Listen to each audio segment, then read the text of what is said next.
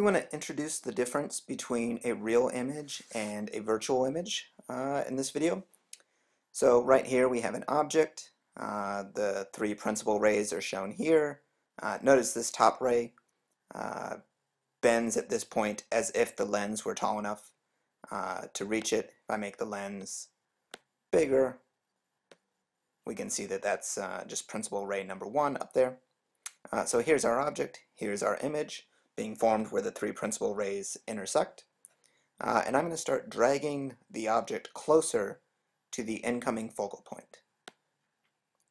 So as I do this, the image moves further away from the lens. And as I pass the focal point, you can see now that the three principal rays are no longer intersecting. These two rays are slightly spreading apart as they get further away from the lens, and this ray up here is clearly nowhere near intersecting. And so our image seems to have disappeared. What in fact we have is, rather than having a real image, rather than having an image that appears over on the real side of the lens, we have a virtual image. So there is still an image formed, but it's now formed over on the virtual side of the lens. This is where the real and virtual terms come from. And we find this virtual image again from the three principal rays. So we have this ray up here. This is what we imagine passing through the focal point on the incoming side. And then once it hits the lens, it goes on. This ray isn't, this first principal ray here isn't really getting us anything for the virtual image. But here is principal ray number 2, comes into the lens and then passes through the focal point, the outgoing focal point, the focal point on the real side.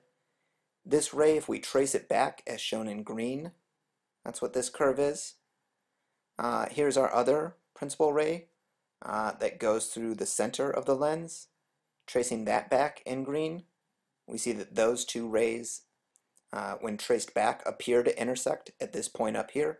And actually there's a green line here that is principal ray number 1 being traced back. All three of these appear to intersect at this point. That is how we find the position of our virtual image. We can still use the lens equation for virtual images. In this case, for the picture we're looking at right now, it's a converging lens, so the focal length would be a positive number. The object is on the virtual side where we expect it to be, so the object distance would be a positive number. However, the image is also on the virtual side. The image is not where we expect it to be.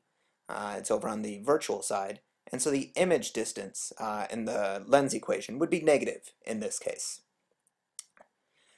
So this is a virtual image where we find it by tracing the principal rays back and seeing where they appear to come from, as opposed to a real image, which we get by tracing the principal rays forward and finding where they actually do intersect.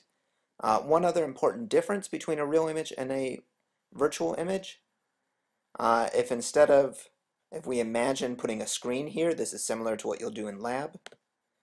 So here we have a lamp, here's a little screen where we're trying to find the image. If I move this screen to where those principal rays intersect, I get a nice tight little focused image here. If I move my light source in front of the incoming focal point, I can still trace these rays back. I can still find right here is where the virtual image would be, but it will not show up on the screen. I suppose I can't move the screen over to that side to see it in the simulation, but the only way we can see this virtual image is by looking through the lens. We have to be over here on the real side looking through the lens, and we would see a virtual image over here. But if we were to place a screen or a piece of paper here, we would not be able to get the image to show up the way we could if it were a real image, where we could put a screen there and see an actual image show up on the screen. So that is the other important difference between real and virtual images.